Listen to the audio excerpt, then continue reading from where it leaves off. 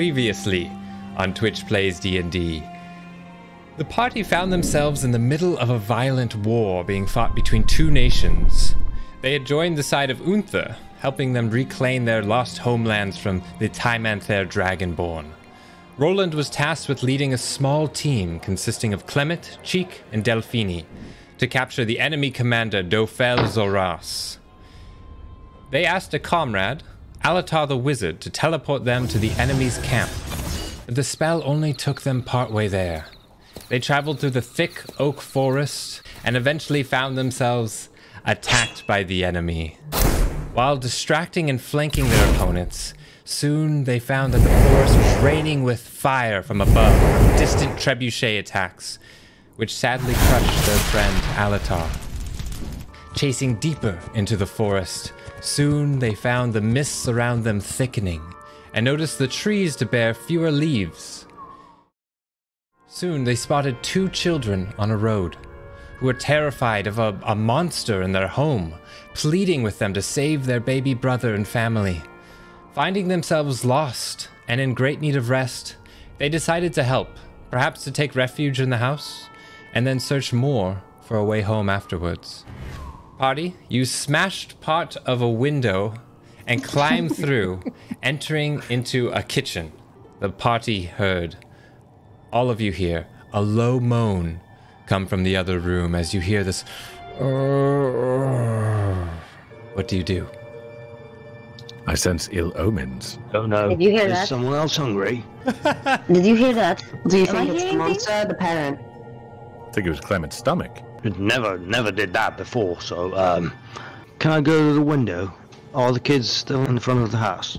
Yeah, so Clement, you walk over to the window while the group makes their way towards the door, and you peer out, and you see that the mists have thickened even more around you. For a second, you think you glimpse two shadowy figures through the mist, but moments later, that disappears, and you're not even sure exactly what you saw, but right now you don't see the two children.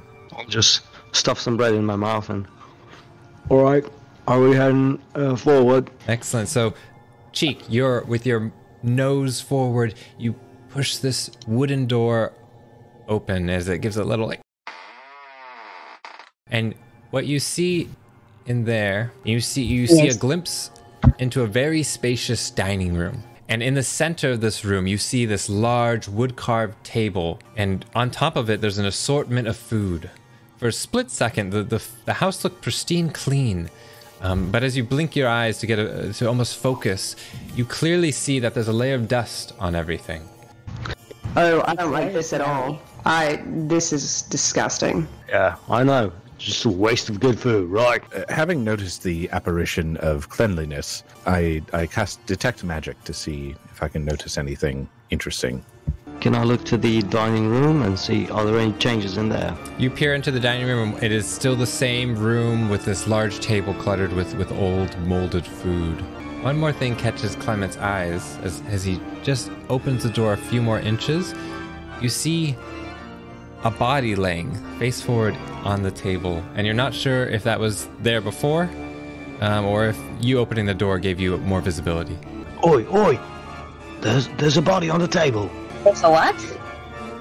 What you can now see fully is the entire table on the far right of this room. So this would be the back of the house from the entrance. And you do see that body laying there face forward on the table. I almost forgot about you. You had your entire spell and you just turned back to that. And just you say that you utter the final incantations. You do sense a light magical presence in the house in general.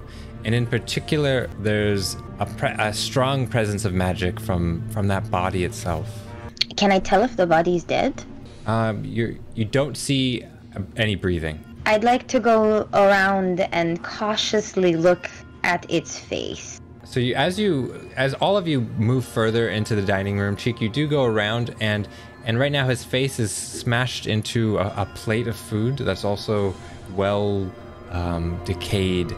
And so you're not able to see that quite, but Roland, I believe that you step forward. I kind of put my arm out to the side and keep everybody behind me, and I say, all right, Delphini, at the ready. Everybody, be prepared.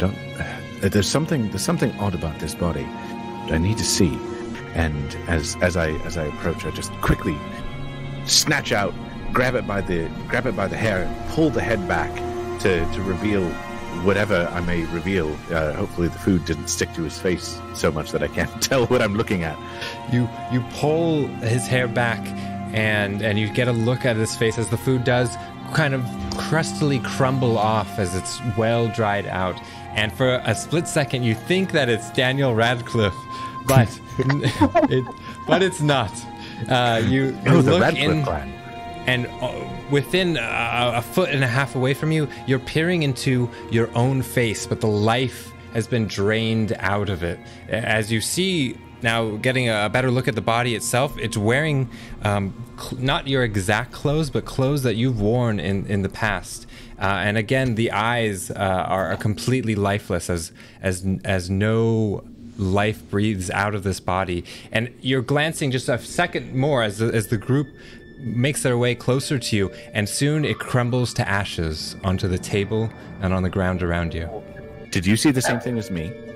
That was so gross. I'm ready to go. We could just leave. I'm not sure what I saw. I say we grab the baby and get out. Yeah, we just need to get the kid. This is gross. Yeah. Is there even a baby? Because I feel like we're all seeing a lot of different things, and I'm usually the one that sees all of these things, but you're seeing these things too. So I'm worried that something is not right with this house. Let's split up. No. What? When Scooby do this? No. We're just No. going Scoob. I mean, we do have cheek in wolf form. Yeah, no, you're both Scooby and Shaggy at the same time. The druggy dog. Perfect. As you walk up, a cold draft can be felt coming down from the steps as you approach. You have some doorways that you guys didn't look at that much, but you didn't need to because they actually were pretty collapsed in on themselves, and you just see this light emanating from the rooms that seem to be almost collapsed in on themselves in there. Yeah, I'd like to really listen in. It is eerily quiet in the floor that you're on right now. Right now you hear the house echo with the hollow sounds of your footsteps on this marble staircase as you work your way up. And other than that, you hear maybe a slight wind hitting against the side of the house, and just this ever so slight creaking of wood upstairs. But you're not hearing any voices or any clear movement. Yeah, why do I not hear any baby? You do not. No whining, no nothing. You do not. Guys, I'm going to just say this now. I think we're walking into a trap. You would think a kid would cry by now, huh? Yeah, true. And I took a look at the kid. Thorn was it? His name, and seemed pretty truthful, I'll say. Lemon, did you say that the children were still outside? I saw them through the mist, but the mist is getting thicker, so. Was it wise for us to leave the children outside? What else I mean, are we gonna do? They wouldn't come inside. They didn't want to come in. Yeah. I mean, at this point, we're already so far up here, we might as well just check to make sure if there's a kid up there or not. And then if we don't see a kid, we just jet. We just get out of here. This place is creepy. Considering how well my plans have gone, I say maybe we go with Delphini's, because nothing I've done has gone particularly well. As you ascend, you are met with a large and lengthy hallway that takes up this entire second floor as you approach it.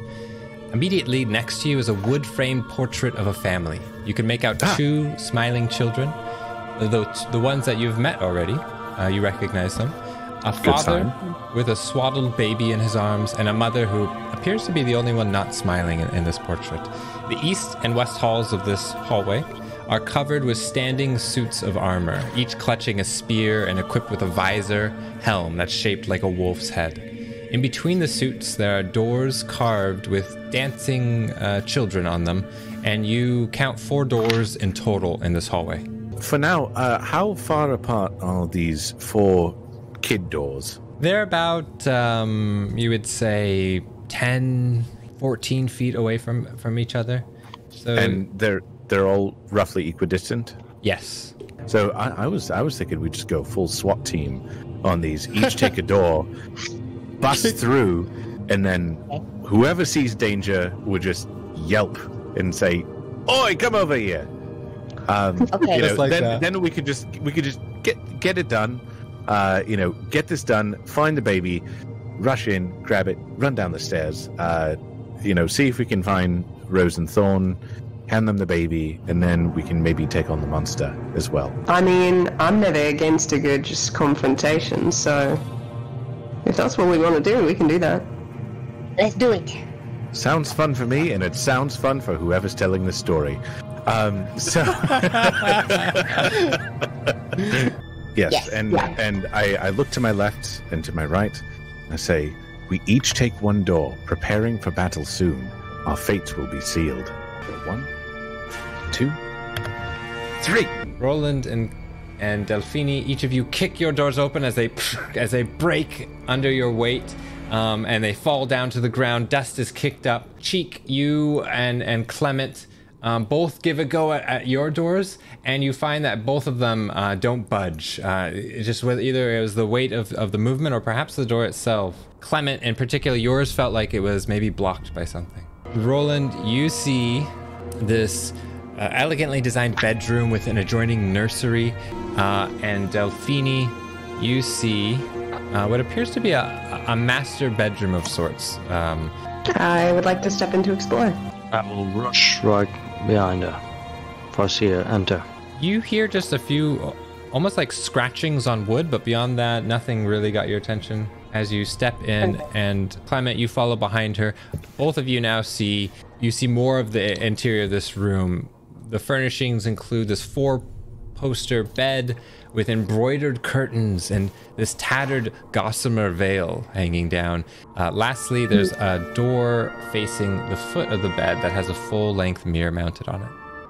So you step in, and as you're glancing at this picture, not too much of it jumps out at you, but you very much see the resemblance of the father and the mother figures from the other one. In this picture, the mother seems to be smiling a little bit more than she was in the other one. And as you're staring at this, you hear a light whimpering coming from underneath the bed in there. Delphine, you peer out the window and you don't see the 2 children. You just see the thick mists all around you. Clement, you peer underneath the bed, and what you see is this. You see this small pug, this old pug staring at you.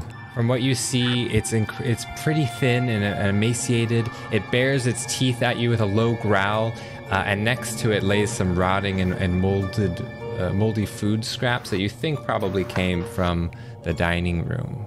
I can speak to animals. I'm still in the hall. I'm still trying to headbutt my way into my door. There was no lucky door then? There's an animal here. There's what? Yeah, there's an animal here. What kind of animal are you talking about? What's under there? And I kind of lean down to check it out as well.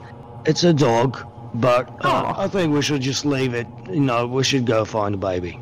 I love dogs, and that's why I've stuck with Cheek for this long. So I run over there and just you know, from the door, I just dive under my stomach, just trying to make like a sliding. You know, I'm just so enamored by dogs, so I just kind of like dive under my stomach and kind of slide up to the edge of the bed. Roland, you dive in as now all 4 of you are in there, and Cheek, you can well see under the bed at your height. Yeah, I've wiggled my way under the bed. And as you get in there, and the dog slowly starts approaching you, Cheek, as it just kind of nuzzles its way forward ever so slightly. I would like to cast Animal Friendship. Tell me a little bit about what you do to show some friendship. So I nuzzle forward and I give it a little, like, in its face, and then I put my paws down and then face just immediately down. The dog seems to very slowly kind of worm crawl its way towards you, very cautiously, but eventually gets right up to you and seems to be nuzzling the side of your head. Can I cast Speak with Animal as well? I would take 10 minutes. Sheik, do you think the dog would know the baby? Like, would it recognize a baby? I think that maybe this dog has been here a long time because it has moldy scraps. So maybe it's seen something. It seems pretty freaked out. It probably saw the monster. At the very least, maybe it could lead us in the right direction. Roland, what did you find? So I saw a nursery. We should definitely head that way. But you're right. The dog, I believe, would be a boon to us. So then I take a blanket from the bed and I slowly approach as it's got this kind of affection with Cheek, and I slowly wrap it up and I say, "Woof woof, little dog. You seem scared now, small puppy, but we'll keep you safe." I You're love gonna it be doing so haikus much. forever Oh, now. it will get old, but No, it will not. It will not, in fact. I like how I don't even count it anymore. I just assume he's somehow done it. You see that this dog is quite friendly with you all now, and you think that's probably to the help of Cheek. And you notice that the dog is wearing a little collar, and that it says Poggers on it. So I lean down to the now blanket wrapped pug, and I say, "Oh, little Poggers, would you like to help us find your family?" He actually turns to you and gives just the tiniest little ruff. That's a yes, if I ever heard one. Sobi, you are going to regret giving us this dog. I'm never going to let him go. I'm literally giddy right now. We're adopting this dog. It would be a real shame if something were to happen to him. So with that, I say, all right, let's bring him over here. I saw a nursery, and perhaps he can help us find the little potato that's been left there. And you walk in. All of you now see this large bed, 2 end tables, a wardrobe. The nursery there contains a crib that you see covered with a hanging black shroud. And at that moment, you actually your gaze moves to the leftmost corner, where you see a thin woman there with her back turned to you. She's wearing a long dress that resembles what a nursemaid would wear, and you can hear her very, very quietly weeping. Oh my god, we finally found someone. Oh, you there? Hello? Hello. I didn't see you there. I'm so sorry. As she turns around, what you guys see is this young woman, somewhat thin, and she turns to you, and you see this almost light red glow to her face that, with the blink of a few more eyes, slowly begins to fade as you see these splotchy blood stains start to fill her face. You see bruising start to appear, and soon you see her form show entirely as even her clothes seem to have changed in front of you, as they're shredded, covered in blood now, with her eyes that seem to have been clawed out, and her mouth cut from left to right. Oh, I'm sorry. Is there something wrong here? Can I help you? Is there a reason why you're in here? And if you could please, I still have to put the baby down. I just got him to sleep, so if you could just please be a little bit quiet. It was so hard to take care of that, so. I'm sorry. Did the bursting through the door disturb the baby? I hope it didn't. Like, it was such a chore to put him to sleep. So, if you could just please be careful. As I slowly back up, I say, "Who are you? What's your name?" Oh, that was so rude of me to not introduce myself. My name is Squigla Dumont, but people call me Squiggles. Are you aware that you're very, very injured? Are you okay? I'm sorry? Can I tell if this is an illusion or something? Because you don't look alright. Go and look in the mirror, right there. And I kind of point to the full-length mirror that's hanging on the wall. And she kind of walks forward and looks at herself and doesn't really, kind of touches her face a little bit. She's like, oh, this is odd. I don't quite remember this happening. While she goes to the mirror and back, can I look in the crib? Is there a baby there? There is, and as you approach the crib, you get a better look, and it is this small crib of the image that you're seeing in here. But the one difference is there is a black shroud hanging. You approach forward, and you do see that what looks like the shape of a small baby through that black shroud in the middle of the crib. And as you approach, Roland, you see this crib, and once again your scars seem to flare up as these voices flood into your mind again, urging you to take action here regarding the crib. Who are you? Who is this baby? And do you know the kids that live here? I should hope I know the children that live here. I was hired by the family to be their nurse, so I know the children fairly well as the family. The parents have left for a few days now. I was tasked to stay here and take care of the children while they were away. What are the children's names again? Remind me, refresh my memory. They're Rose and Thorn, and the littlest one is Walter. I want to kind of get in between Squiggles and the baby. And Roland, you did peer at her, looking for any strange mannerisms or odd things in her story. She seems to be fully genuine. She seems to be telling the truth, or at least what that truth is to her. It's still hard to look past the strange parts of her story. For example, her looking in the mirror and being slightly confused of what was going on. But beyond that, you think she's telling the truth. So you don't remember being injured? You don't remember this happening? It's a pretty major thing to happen and not notice. I suppose, but some details have... I feel like a few details have slipped my mind. I was so involved with taking care of the children that sometimes I don't quite remember everything. Like losing your eyes, for example. I have no recollection of them being plucked from my skull. I hold up some fingers and I say, excuse me, Squiggles, how many fingers am I holding up?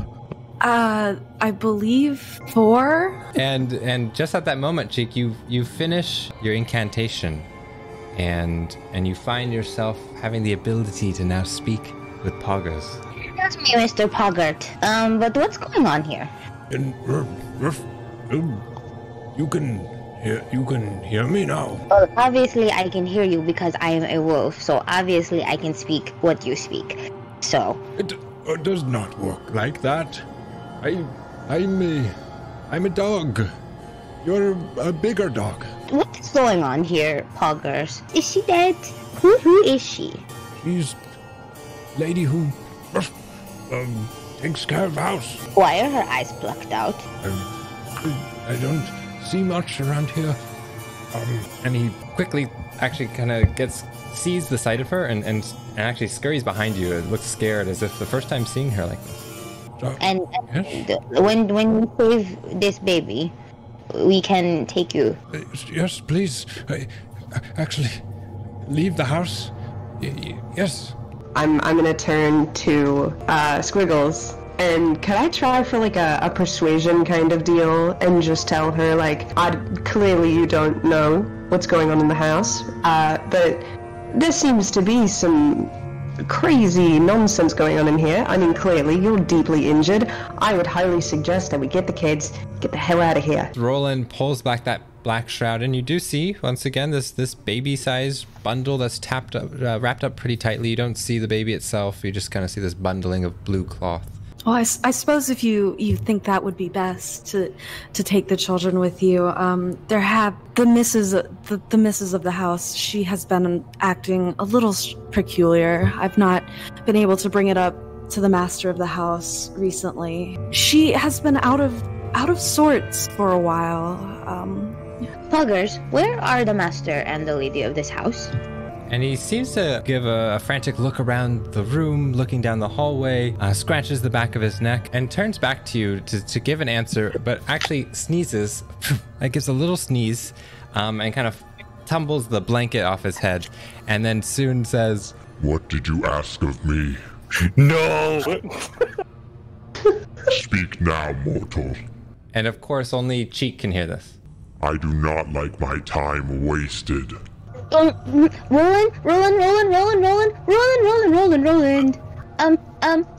Something is not right with this dog. I think I'm hearing things, but not the things that I normally hear. I'm hearing something different now. Different how? Oh, what? I mean, what's wrong? Well, before, like an old man, and now he's like a demon. Poggers, where is the lady and the master again? The humans of this house? I care not for them. I have no idea where they are at. But why are you here? And to you, Roland, and the rest of the group, the dog actually chases its tail for a second and sits down all cute with its eyes looking at you. Look, Cheek, nothing is happening. Look, the dog is just being a dog. I mean, why don't you chase your tail as well? Just keep it distracted, play nice. Roland, listen, Roland. What? Roland, there's something wrong with this dog. I know that this isn't the time to play the I told you so card, but this sort of thing has happened before. Everything has turned out fine. We're here now. No. I'm sorry. This is something that you'll have to deal with. This is your thing. You're the animal. You speak to them. I'm human. I speak to humans. I should go deal with the humans, right? Want to unwrap the baby and see if it's asleep. Cheek, you turn back to Poggers one last time, and he says, "Do not waste my time again." And you see a sneeze as the dog seems to kind of blink and go back at actually chasing its tail a little bit. At this point, the spell that you've casted has worn off. As I see this child swaddled head to toe, I saw that it was moving earlier, so I go for the side that I see. That I would believe would be the head. Hopefully, the larger of the two ends of this, and I try just slowly trying to remove things to maybe expose the face of the child. You do just that, gently unwrapping this light blue blanket, and as you slowly unfurl this tight cocoon, as you called it, you open it up, and soon it almost drops on its own weight. What looked like it was filled before kind of falls in on itself, and as you just get into the inner wrappings, you see nothing in there but a light blue wrapping. And as each of you focused on that, you look around and you notice that Squig is gone. I think something is wrong. Once again, tingling senses are telling me something's wrong with the house, because this little dog, Poggers, he didn't have his voice. What do you mean? It was like a big scary demon. I mean, what's the deal with the kid? That's a really quiet kid. Let's go. We have it. Let's go. The kid is not there anymore. Do I see Ash? Give me an investigation check as you're kind of looking at the details of the crib in general. I think so far in this game, I've only rolled. Hey! As he says it.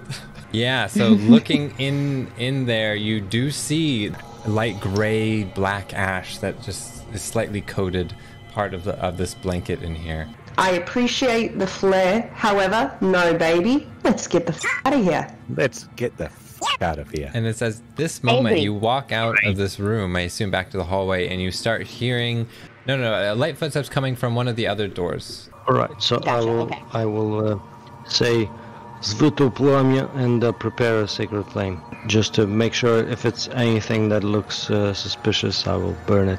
I'm gonna scruff him like I did before, but now I'm scruffing him by his actual scruff. You still want to take the dog, even though you're hearing demonic voices? I mean, I trust Roland on this one. He says this happens all the time, so I'm going to trust Roland. Right, Roland? Pretty much this exact same thing happened over in the Thorin Wood. Just leave him. No, we're not bringing any demons here with us. I'll tell you that. This is not outside of the realm of possibility with Cheek. She's very useful when she's in her own idiom, shall we say. And Roland, as you and Cheek are arguing, and you start to slightly raise your voice at her. Sorry. What is going on here? The dice have turned in our favor. A slight magical energy pulses from Roland as he's in the heat of this argument. These roots actually make their way out of you, Roland, and start growing into the floorboards of that current room that you were in, and some even curl up the walls. So right now, this area has become difficult terrain. It's just a little tougher to walk through. So I look at Delphine and I go, I'm still trying to figure this out. It's this has never happened. Is this your thing? I don't feel very magic-y. I have no clue what's happening here. This house. It sounds like 2 sets of little feet walking around in this room. Beyond that, you don't hear anything else. I don't know if we want to act on it, but it does sound like there might be some kids in here. Or we could just get the fuck out of here. I'm not against that. And she swings the door open. And in there you see this room that contains a bricked up window and a dollhouse that looks like from the outside that you can see of it a perfect replica of the dreary edifice in which you stand. And your gaze soon moves to the middle of the floor where you see 2 small skeletons wearing tattered but familiar clothing. The smaller of the 2 cradles, a stuffed doll that you also recognize. Zoinks Scoob. I believe that is the technical term for the situation that we are in. Yeah, so based on Delphine and Clement, what both of you are thinking, from what you see of the similar clothes, and Cheek, from what you smell, even the smell is reminiscent of the 2 children that you met before. You hear those slight footsteps once again, and from the corner of the room emerge 2 figures. And you see Rose and Thorn, but this time they emit a bluish white glow. And I go, Thorn, what the f*** is going on here? Sorry, who are you? We've never seen you before. What are you doing in our rooms? We just saw you outside. You told us that something was happening in here. You asked us to save your family. What is happening? Who are you? It must be the house. Wants people to come, not to leave. I'm still Fawn. It's still Rose, but well, he died. We're still here. We're always here. Is there a monster in the house or not? We and remember that seems to be what happened to us. Our mother did lock us here, protect us from the monster in the basement. And I guess it got her. No one came back. We stayed here. We starved. How long ago was this? Time is strange. Can you help us get out of here? I don't know what the house wants. We've been here since. Everything started with the basement. Maybe it can end there too. I would like to change out of wild shape and collect their bones. Yes, you change out now from your wolf to your half-orc form, and quite easily you're able to swaddle up these bones and even some of the clothes in there into a neat pile that you can carry with you. And I'd like to, I want to tie them up very neatly and put them into one of my, sling them on me so that I can take them with me and bury them and bless them. Can you show me a dollhouse? As you can now see inside the interior of the house, seeing the rooms that you walked through. From the dollhouse you see itself, you don't see a basement. It ends on the desk, like the ground of the floor is on the desk of... Yeah. You said there is a monster in the basement. Where is your basement? I believe there was a secret door of some sort. Maybe in the attic. I can't quite remember how. My father went to great deals to secure access there. Delphine, at this point, as he mentions that, you've been still staring in the dollhouse, and you see now at the top of this dollhouse what kind of eluded your view a little bit before. Seems to be a small ladder that can be pulled down in the dollhouse that connects with the second floor and does lead to a small basement up there. No, I think that makes sense. Look at the replica. They seem to have a drop ladder down into the basement. So tell me, what exactly happened on, as you put it, that night? My parents, especially, well, my mother really, I don't remember what my father was doing that night. She seemed agitated. She locked us in the room here, and she said something about a monster in the basement. I heard screams after a little while, not straight away, but then everything went quiet. Days went by. We clawed at the door, we knocked, we screamed. And what of your brother, Walter? The last I know is that she took him into the basement. If we're looking at the dollhouse, if we want to get up to the attic, it's down that way. All right, that's it. We're burning it down.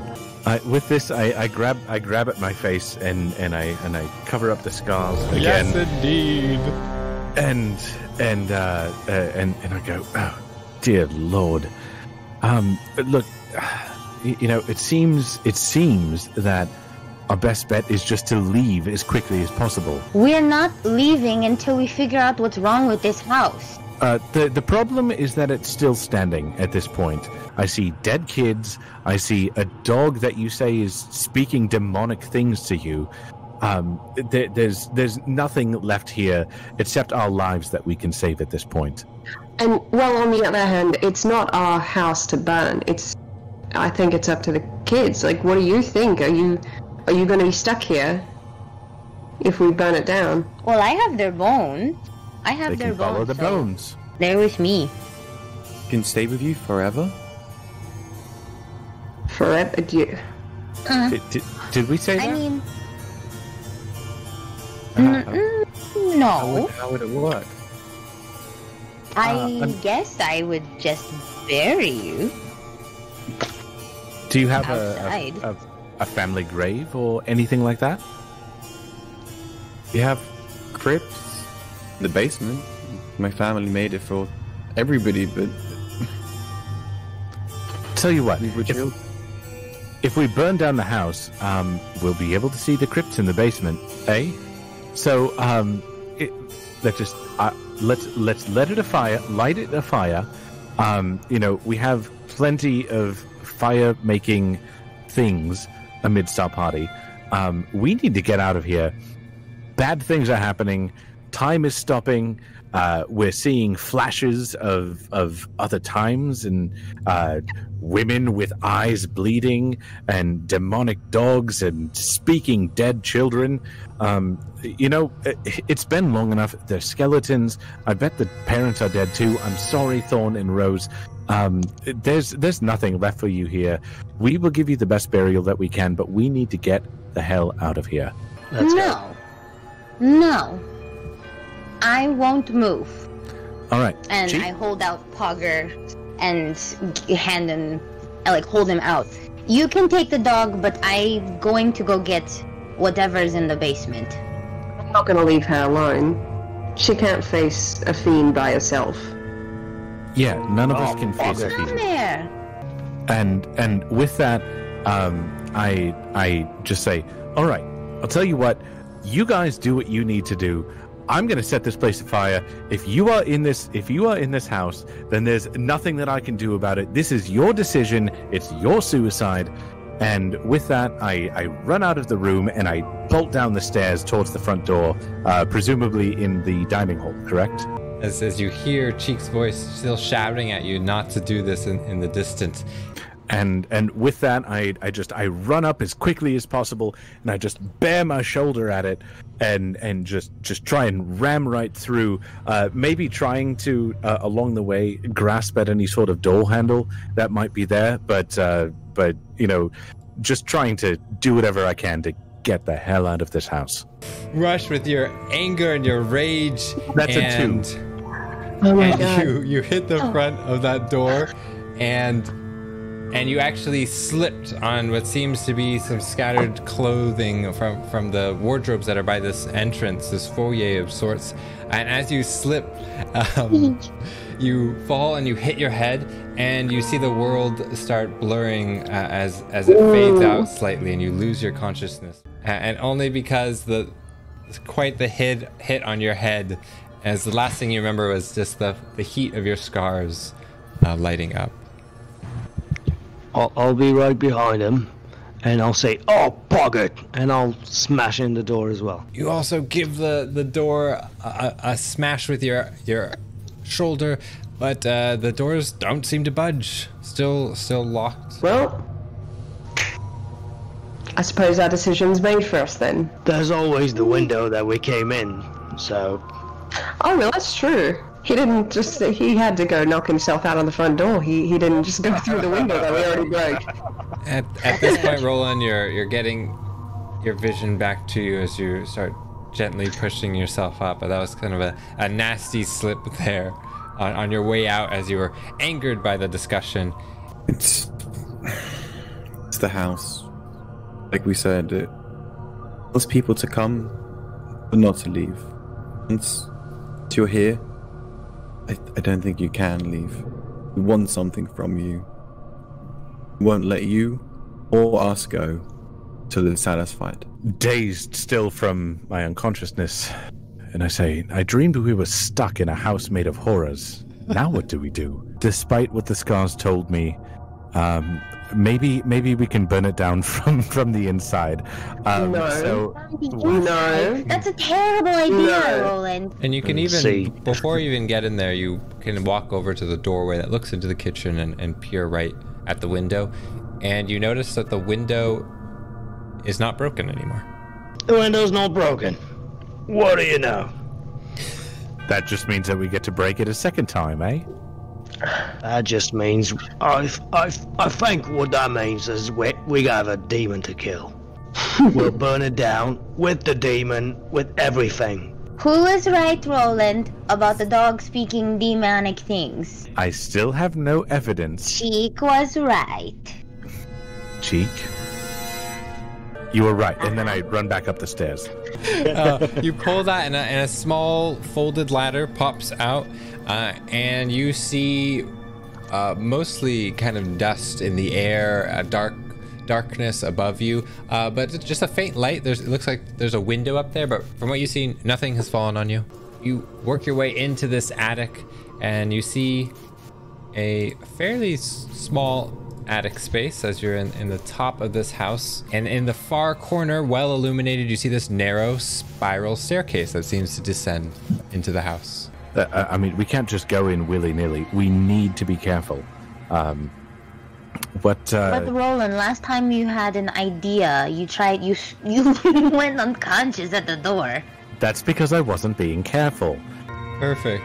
And you descend down the narrow spiral staircase here. The wood creaks loudly under your weight as you move further down, and thick cobwebs start filling up the shaft and reduce the visibility in the staircase to even just a few feet in front of you as you descend below the first level of the house. As you see, the walls down here are carved out of earth, clay, and rock. The tunnel, it leads into just a single tunnel that continues on that's about 4 feet wide by 7 feet high. And you see a few timber braces at regular intervals holding the walls together. I'll tap my mace and I'll say Svit and cast light. Great, you do just that, and you have your weapon readied in front of you. It is straight on, that looks somewhat like this as your gaze just at the very end meets a little dull light shining. But by getting there, you don't see anything. Unless, Clement, you did grab a torch in the very beginning. Have you kind of kept that with you the whole time? You guys, of course, have other torches on you, but one thing you see below you as you're walking is you see what almost looks like very old human footprints in this earthen floor, and they're leading every which way. You notice some roots growing in parts of the walls, with all sorts of bugs and worms even crawling through some parts of it, some falling onto the ground around you. At the very end that you see right now, it seems to open up into a room. And assuming you continue making your way forward with both your dark vision and the torch that's lit, you see there's this narrow tunnel that opens up into a room that's also carved out of the earth as well. At the foot of the bed, there's this wooden footlocker of sorts, and Cheek and Delphine in the corner of the room. With your dark vision, you see something moving ever so slightly. Don't like that at all. Yes. Do you see that, Delphine? You're seeing that, right? I do indeed. And what you can now clearly see is a wooden chair in the shadows in the corner of this room, and above it, the barely held together remains of a man hanging by a rope, dangling off of a single iron chandelier. By the clothing, and from what you've seen in the portraits, you believe this to be the father of the household. Well, that's just sad. Let's get him down. Yeah, and you do that, and quickly this falls down to the ground as dust kicks up in the air. Kind of the stench of dried blood fills your nose as the dust that's kicked up gives you a small cough. You look further and you find a folded note in one of the jacket pockets.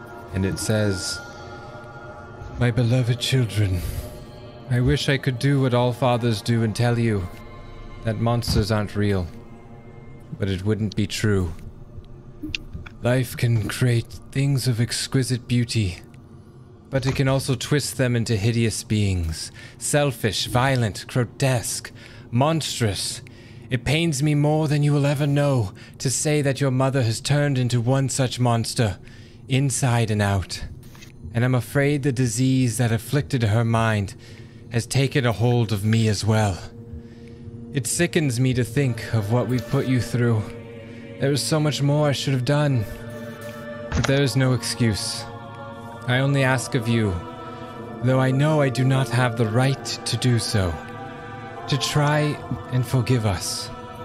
I despise what your mother has become, but I love and pity her all the same. Rose, I wish I could have seen you blossom into a strong, beautiful woman. Thorn and Walter, I wish I could have been there for you much more than I did. But I can't. I have tried. I'm not sure they'll even let me leave. I wish we could have all gone away from here, far away.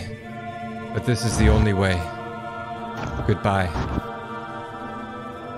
Front and shoulder and red as well. And Clement was even saying it out loud as he traced his way through the note, making sure that the kids were in the hallway. You asked them not to enter the room, and they obliged there, thinking you were talking about adult topics, and it wasn't quite for them.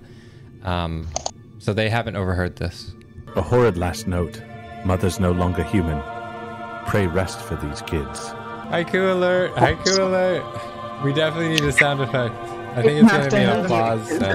Yeah, now illuminating the full room with your attention at that corner, you can now see in the opposite corner there is another narrow passageway that continues further into the earth itself. And at that point, you see a figure start coming forward out of the shadows. And you hear, "And can I ask what a group of strangers is doing in my home?" Who are you? I think that's the mother, Roland. Come no closer or you'll burn. Who are you? What do you want from us? At this moment, the two children begin to look confused, slowly begin to weep, and you actually see them kind of rush back into the opposite hallway again, hiding away from the sights of this room. And she turns to you. "Am I being questioned in my own home right now? Who are you and what are you doing here?" We are here on the orders of presumably your children. Are you the matron of this household? Oh, those bothersome nuisances. Where are they? And Nowhere. They're nowhere. They were outside. We ran into them and they told us that we needed to help them. What happened down here? We understand that that something has befallen this house. We see nothing but death here.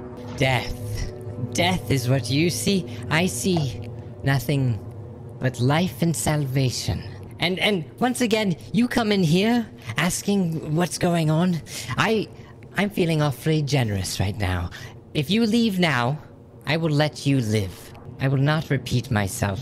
We have tried to leave, but the house will not let us. Did you try the door? We did try the door. It did not go well. And did you turn the knob? Sometimes you have to jiggle the doorknob. Did you try jiggling it a little? I did everything in my power to get out. Is there perhaps through this this tunnel behind you? Is there another exit that we could possibly use? We really do want to get out of here. Miss Lady, I have a question for you. Yes, what do you want to know? Where is your baby, Walter? Well, if you come down this hallway, I think you'll find out about Walter. And at this moment, the voices flood into Roland's head. This is it. This is what we've been waiting for. The only path forward is to strike at this fiend. Ready yourselves. I start putting my thumbs together as I prepare burning hands. The heat and you can see some low flames start emitting from the palms of your hands as you see this tongue from her face slither a little bit more. So it is death then. Would you all kindly roll for initiative? Thank you so 19. much, everyone, for watching. We will take track of these initiative rolls, and next session we're going to be jumping right into some awesome combat, which might be followed up by some more awesome craziness.